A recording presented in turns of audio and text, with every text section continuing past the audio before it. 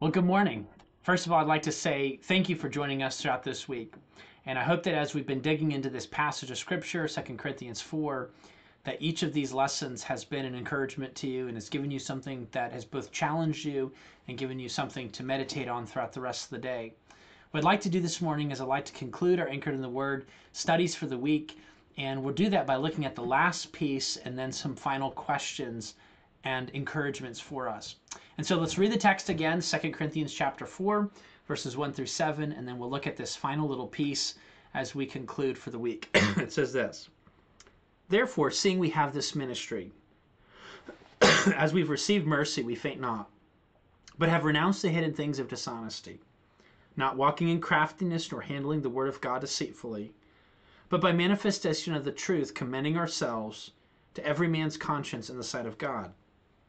But if our gospel be hid, it is hid to them that are lost, in whom the God of this world hath blinded the minds of them which believe not, lest the light of the glorious gospel of Christ, who is the image of God, should shine unto them. For we preach not ourselves, but Christ Jesus the Lord, and ourselves your servants for Jesus' sake.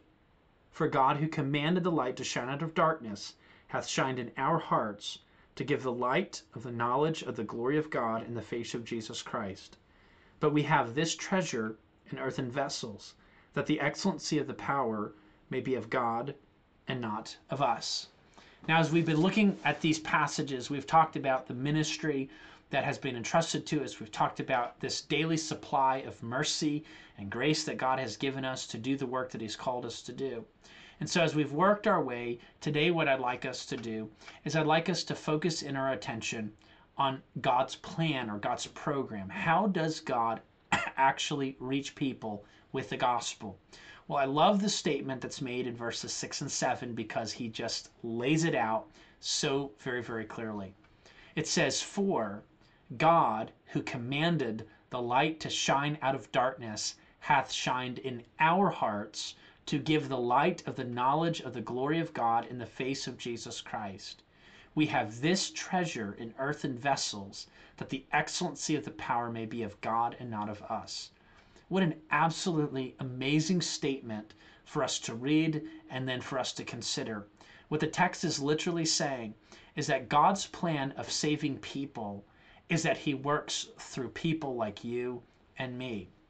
And so when we think about this issue of Satan blinding the eyes of those who do not believe and that they are lost and that their greatest need is the gospel, God is not just passively sitting back and watching people who are in tremendous danger, who are ultimately going to be condemned for all of eternity. He doesn't just sit back on His hands and watch them and say, well, it's really unfortunate that you don't have access to the gospel or that there's no way of salvation. God actually loves people. He loves them and He desires for them to be saved, and He takes action toward bringing them to Himself. If God just left us where we are, we would have no hope. But what we see in these verses is that God is not passive. He is active in saving souls. And so that action starts with Him, first of all, securing a basis for us to have salvation. There would be no point in somebody being called to God if there wasn't a basis through which he could be reconciled to God. And so in 1 Peter chapter 1 verse 18 he says that we were not redeemed with corruptible things like silver and gold received by our vain tradition from our fathers, but with the precious blood of Christ, as of a lamb without blemish and without spot, who verily was foreordained before the foundation of the world, but manifest in these last days for you, who by Him do believe in God, who raised Him from the dead and gave Him glory, that your faith and hope might be in God. What a great statement, that before the foundation of the world, God determined to establish a basis for people who had not yet fallen into sin, but one day would fall through Adam, that those people could be reconciled to Him. And He not only purposed in Himself to accomplish this purpose, but we see that He says He was manifest in these last days for you. He literally accomplished the plan. So God's active role in saving us begins with establishing a basis for salvation.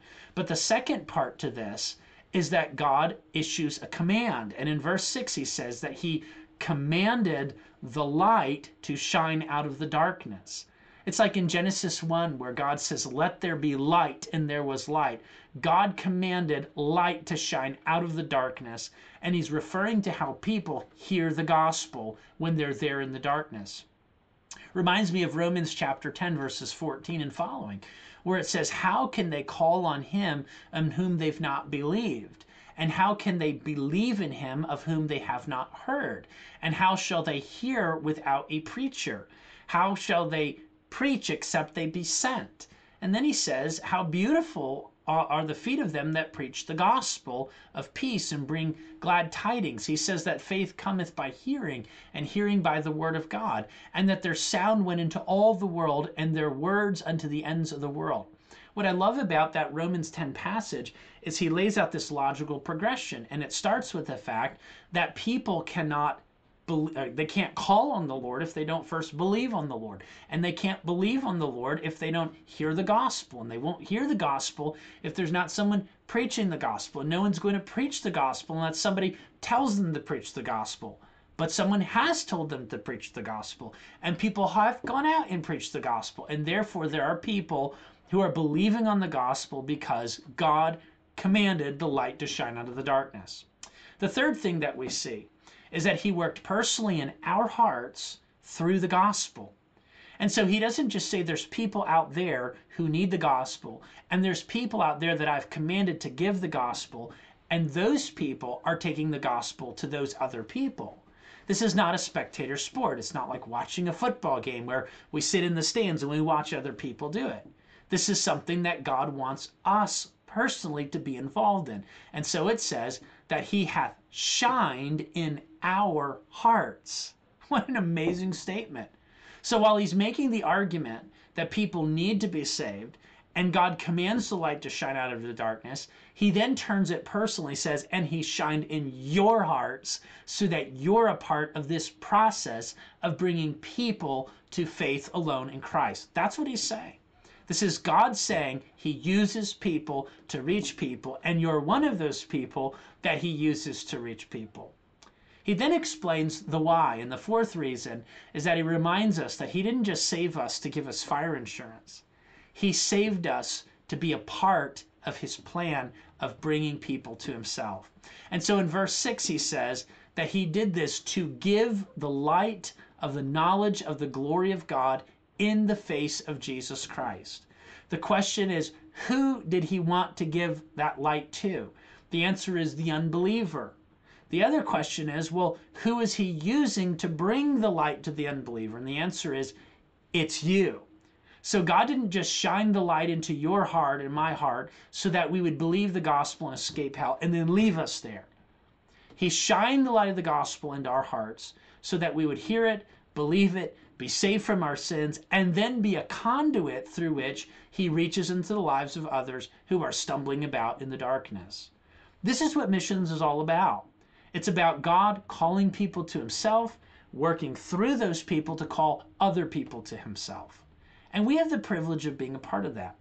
And so I love this last statement that he makes in the section we're looking at. It says he does this so that the excellency of the power may be of God and not of us. He reminds us that God is choosing to work through people who are weak, who lack motivation, who get discouraged, who sometimes are fickle, who sadly are often disobedient to God's commands. God chooses to use them and work through them. And this is all a testimony to the power and the greatness and the goodness and the wisdom and the majesty of God. And so you and I are people that get to be up front and close to the work that God is doing because he's doing it through us. It is his power and it is his word and it is his work, but we get to participate in it. And so that leaves me with a couple of final questions to ask you as we go into the weekend and we think about all these things we've talked about. The first question that I have for you is this. Do you today need your heart to be refocused? Is it possible that in the busyness of your life, with all the challenges and all the difficulties and all the discouragements that go on around you, is it possible that you have lost your focus on this very important issue that God expects us to be actively and personally involved in? If you have lost your focus, I ask you, plead with the Lord to help you to refocus and allow the scriptures that we've talked about this week to be a tool through which He refocuses your attention. Second question, do you need your passion for Christ's gospel and the salvation of the world around you, the nations, to be rekindled? It's like we're sitting around this campfire and we've watched all these flames coming up for several hours, and now those flames have died down, and all of those chunks of wood that we had thrown in there that were once a major flame and were warming us, they're now broken down coals down in the ground at the bottom of this fire pit.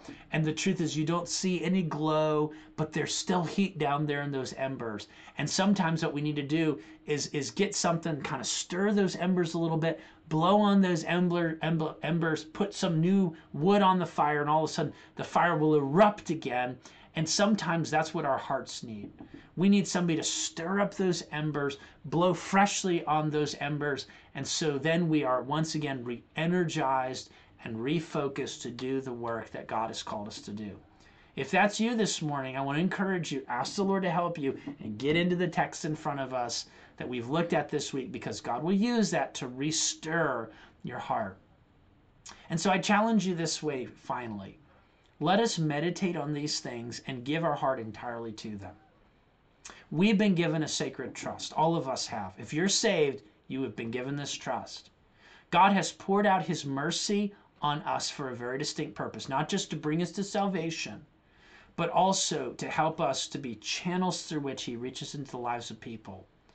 Let's get on our knees. Let's ask Him to stir up our hearts again, that we would have a deeper love, a deeper affection, a deeper burden for the salvation of the lost around us.